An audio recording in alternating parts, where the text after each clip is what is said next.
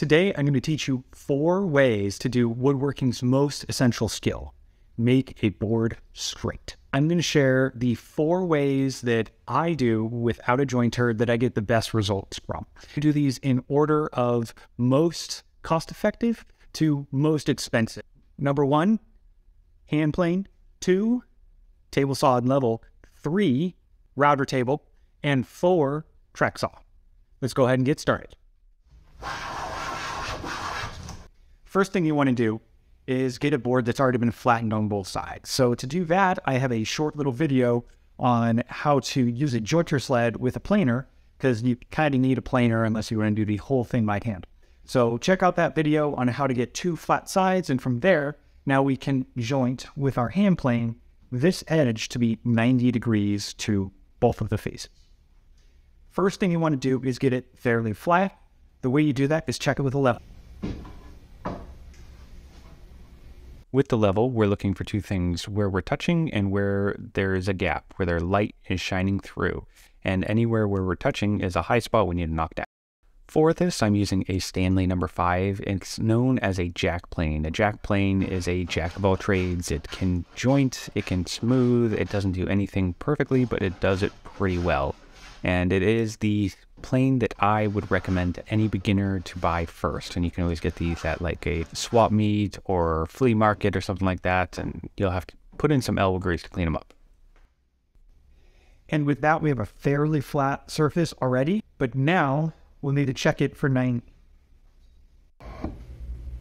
You can tell we were cutting at a bit of an angle, so I'll bring you into the hand plane and show you how I adjust that.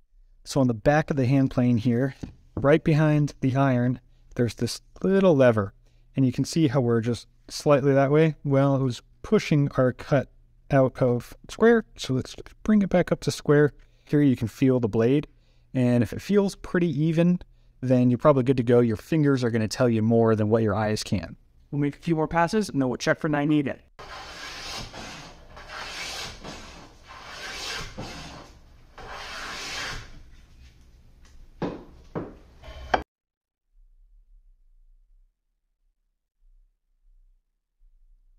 Our second jointing method uses the table saw and a level, and this only works if you have a level that's long enough. And I wouldn't go anything more than 48 inches, but what you're doing is you're extending the fence. So if you have a curved board, the curve of the board will actually follow the fence, and you'll cut a curve into the board with the blade. But by using a level, you're going to reference the flat side of the level against the fence, and then you're going to butt the board up against this.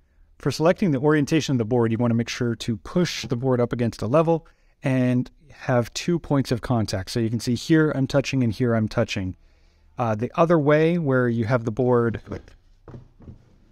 rocking back and forth like this, that could be an unstable, unsafe cut. You need at least 2 points of contact. Like that. This is really a fairly simple operation. Just keep the level tight to the fence and the board tight to the level, and push it through like you would any normal board. You just have to push both at the same time, and then go nice and slow, because this can get out of hand quickly, and go slow. You might cause some burning, but it'll be worth it to be safe. Now you can see we have one nice and flat side. So rough, cut, and nice and flat.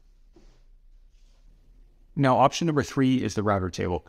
It is not the most affordable option because you need to buy the table and the router and everything that comes with it. But a router table, in my opinion, is one of the most versatile and widely used in my shop because you can do so much with it. So definitely worth investing. And if you do, here's another trick that you can use the router table for.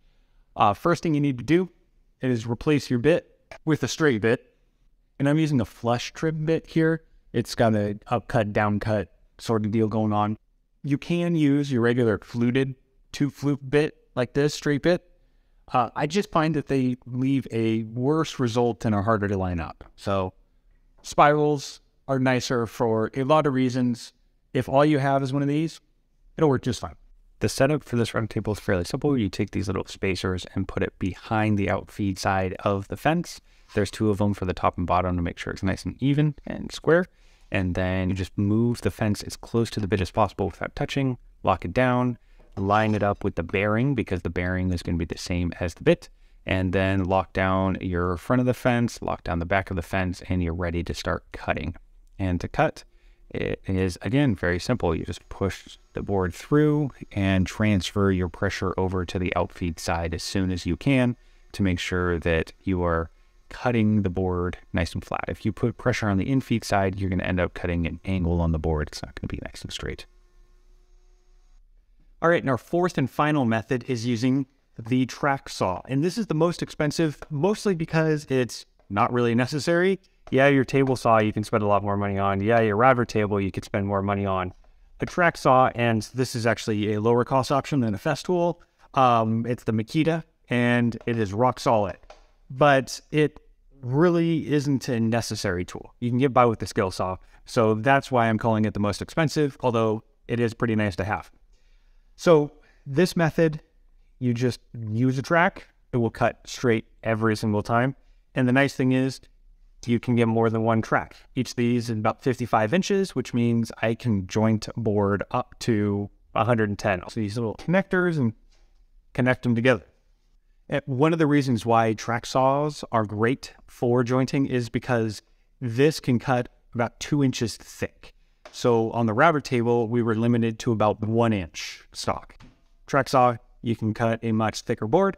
And that's why I said at the beginning of this, these are 4 methods that I use in my shop. And I do. They each have their purpose. They each have their time and place. And it's always good to have more than one option. Now, for an additional tip on track saws, if you're looking into buying one, get one with cord.